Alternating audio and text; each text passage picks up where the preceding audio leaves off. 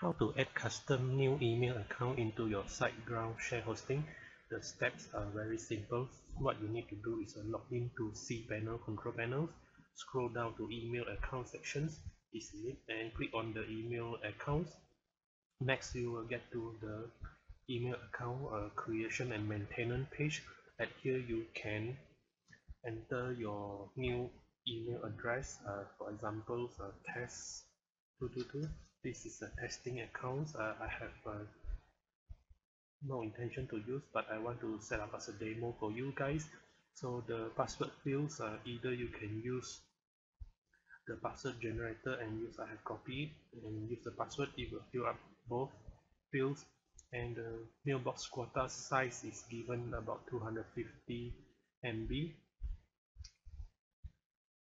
Okay, the notes, this one is the important notes here. You should look at this.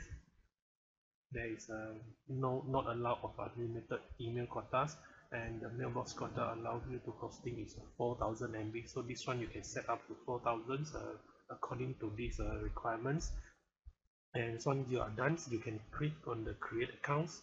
The account will be created and the email will be created, and you should use the password just how you have been copied. So you can log in using any email clients, for example the Outlook Express, or you use the Microsoft Live. You can connect to these emails. If you need details to how to connect, you can use this one, configure email clients. This one will bring you to the configuration step by step, and hopefully all this is a simple step will help you to create new custom email accounts for your Siteground share hosting. By the way, if you are hosting with Siteground, they also offering free WordPress themes. There's a lot of WordPress themes for their latest clients. You can choose to sign up using my promotion links at the video description below. And by the way, all my videos are ads free. There is no advertising revenue from YouTube, so I hope you can click the like buttons and to support my efforts. Once again, thanks for watching.